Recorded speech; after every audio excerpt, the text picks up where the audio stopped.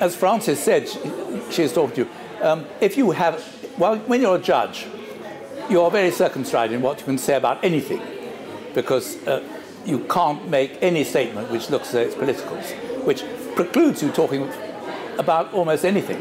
And you can't talk about your work either. So if you're a serving judge, there's a limit to what you can say. Once you've retired, then you can express views quite freely.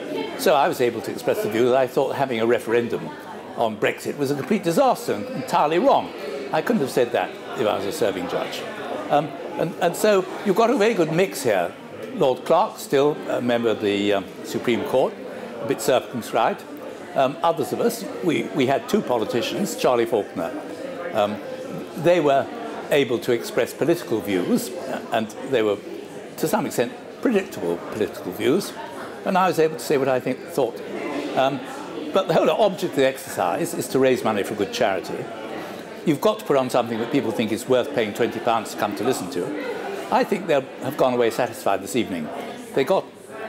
We were making statements I think we would have been reluctant to make if this had been on the BBC television or something.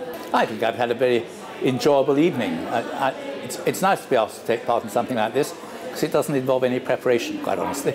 Coming along and talking to people who are very good friends, in fact, colleagues, ex-colleagues, not necessarily colleagues. Charlie Faulkner and I were sometimes in agreement and sometimes not.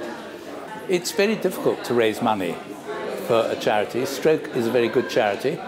Those who have taken part learnt a little bit more about strokes before the formal part of the session started, which was worthwhile. An unconventional way of making money, but I think it's done quite well and should be a good precedent for the future.